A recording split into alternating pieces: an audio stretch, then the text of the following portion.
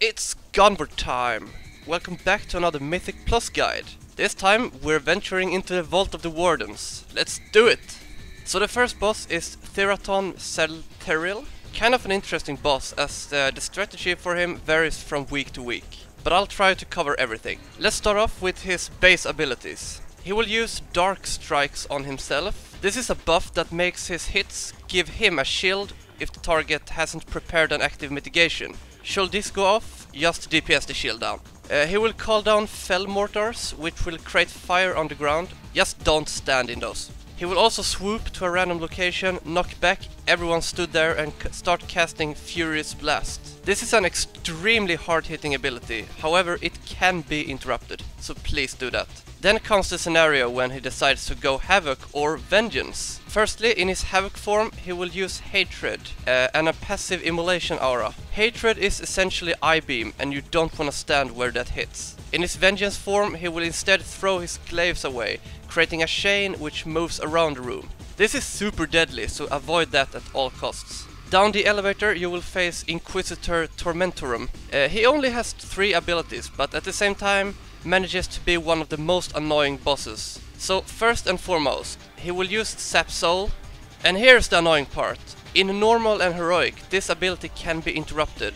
However, here not so much. So what you want to do is when this goes off, you want to have an ability that you don't care much about at the ready. Because when you use that ability, its cooldown will be increased by 10 seconds. This is mostly important for tanks and healers, and I have screwed this up several times by panicking as a tank.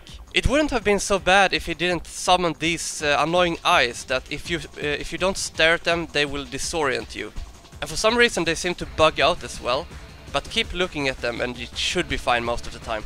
Lastly, he will teleport away and summon adds 2 times during the fight. These adds contain mobs from previous expansions and should be just killed off. For the next 2 bosses you can choose the order. Let's cover Ash Golem first. He will create lava which will move around the area in a clear pattern, so stay out of it. He will also stomp the ground, spawning fissures towards the tank. The important thing to know, however, is his volcanoes. They will spew crap around the room which you need to move from, but they will also spawn adds. You will need to kill these off ASAP.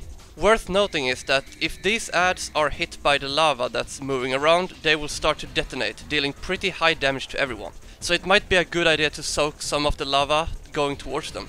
Another thing you can do is to use the countermeasures at the sides.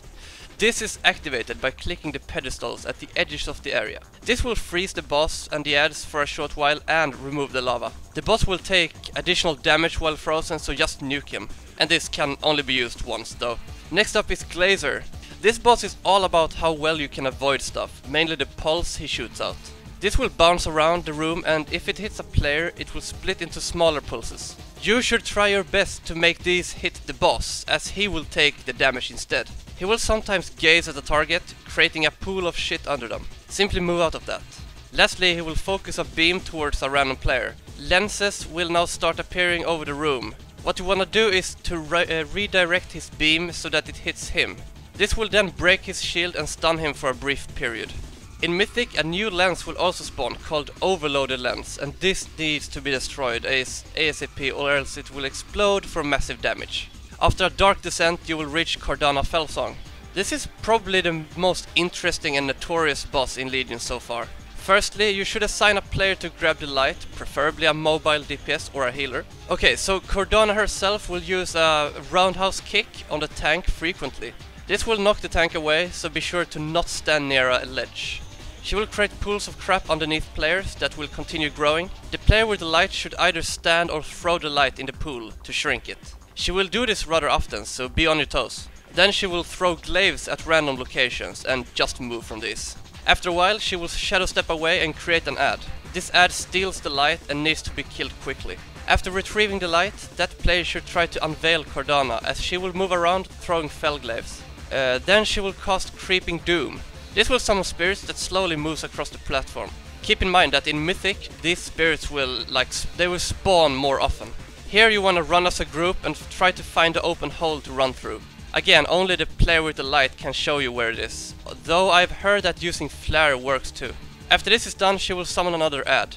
This will spawn at one of the 4 corners and the light bearer should immediately go there and unveil it. After killing it, try to nuke the boss as much as possible as things will quickly spiral out of control otherwise. She will use Cripping Doom again, but this time she'll run with you instead of remaining in the middle. The tank needs to watch the turn kick so he doesn't get knocked off into a spirit, as that may just well be a wipe. That's basically it. That's what you need to know from here. So if you enjoyed the guide, be sure to assault the like button and don't forget to subscribe. Gunvar out!